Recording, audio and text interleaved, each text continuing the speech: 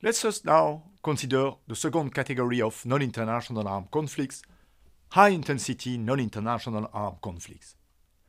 High-intensity non-international armed conflicts are subject to the legal rules found in Additional Protocol 2. Article 1 of this protocol states that the Convention applies to conflicts which take place in the territory of a high contracting party between its armed forces and dissident armed forces or other organized armed groups which, under responsible command, exercise such control over a part of its territory as to enable them to carry out sustained and concerted military operations and to implement this protocol. As you can see, the definition of high-intensity non-international armed conflict is much more restrictive than the definition of low-intensity non-international armed conflicts. Firstly, this provision applies only to armed conflicts between state armed forces and dissident armed forces or other organized armed groups. Contrary to Common Article 3, Additional Protocol 2 does not apply to armed conflict between organized armed groups.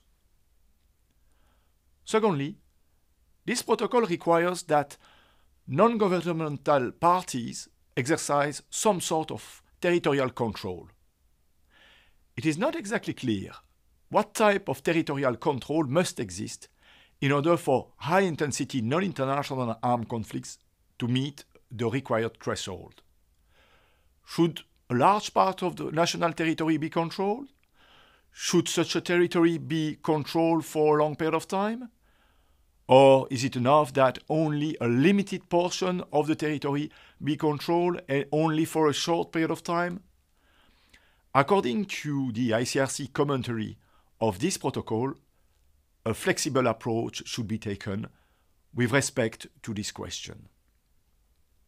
At minimum, the territorial control must be such that armed groups involved in high-intensity non-international armed conflicts are able to comply with the provisions of Additional Protocol 2, in particular those governing detention.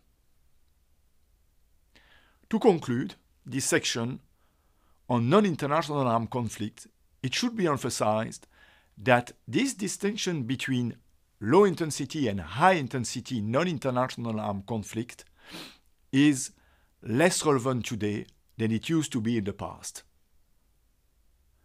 This is because of the expansion of the role exercised by customary international law in non-international armed conflicts.